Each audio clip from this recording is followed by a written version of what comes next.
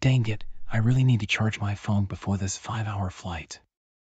I remember seeing a charging station on the way here. I think I'll just go there and charge up really quick. You gotta be kidding me, is he really gonna do this after all of the training we've been doing? Armand, are you serious? Have you not learned anything by now? First of all, why are you following me? To make sure you don't do anything silly. Don't you know that plugging your phone into a public charger could let hackers steal your data in seconds? Yeah, totally. That's why I let you follow me here, duh. Now what exactly are you talking about? Well, my boy, the term I'm referring to is juice jacking. But let me guess, I bet you've never heard of this before. It sounds like we'll be stealing a bunch of smoothies from the juice shop over there. Haha, not quite, but nice try. Juice jacking occurs when a hacker exploits a public USB charging station to secretly transfer data, allowing them to install malware on your device or steal your personal information. As soon as you plug in, the malware activates, using the data transfer function to infiltrate your phone. From there, it can install additional malicious software, extract sensitive data, or both. So how exactly do they steal data?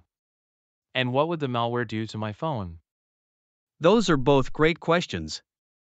Hackers can deploy keyloggers, spyware, and remote access trojans, all capable of capturing usernames, passwords, and even banking details, putting your personal and financial security at risk. Did you ever hear about that LA district office warning from a few years ago? Dude, you literally just told me about juice jacking. And besides, I'm your CMO, why would I be paying attention to the LA district office warnings from a few years ago? Touché. My bad, Mr. CMO. So anyway, back in 2019, the district office issued a public warning for travelers at LAX and guests at nearby hotels. They had discovered criminals planting infected USBs at charging stations, which installed malware on users' mobile devices. This malware compromised usernames and passwords for financial institutions. So as a result, the district office strongly advised people to avoid using these charging stations altogether. Let's teach this boy a lesson. Oh, Armand. Wake up, Mr. Sleepyhead. Huh? What? Oh, hey there, Junior. Why don't we just go back to our gate and talk about this some more over there? I guess if you say so. Since when did I download this? And why the heck is my battery even lower than before?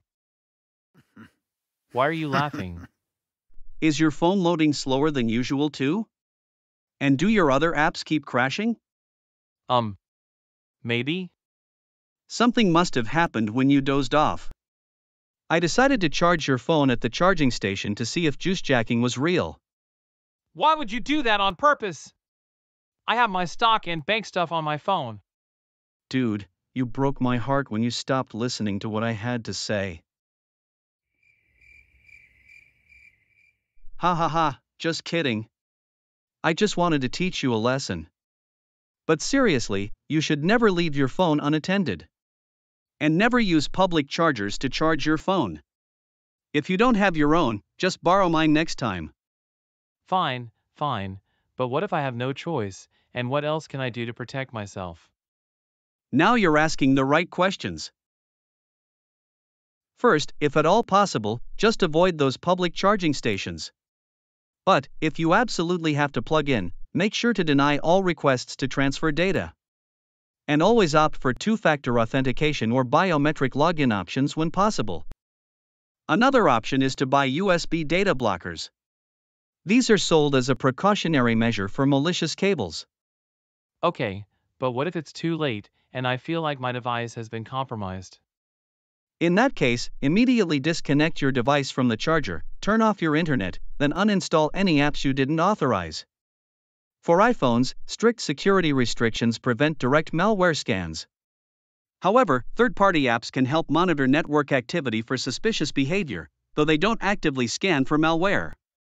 On Android, you can rely on Google Play Protect, the built-in malware scanner, to detect potential threats. Once that's done, update your device if an update is available, as this can patch security vulnerabilities.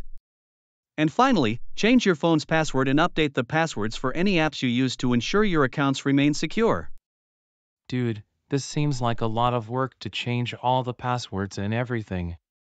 Then don't be careless and stop using public charging stations, Mr. CMO. Yes, sir, Mr. Junior, sir. Whatever you say. That's what I thought. Now sit your booty down, Mr. Poopy Pants, we're gonna board the plane soon.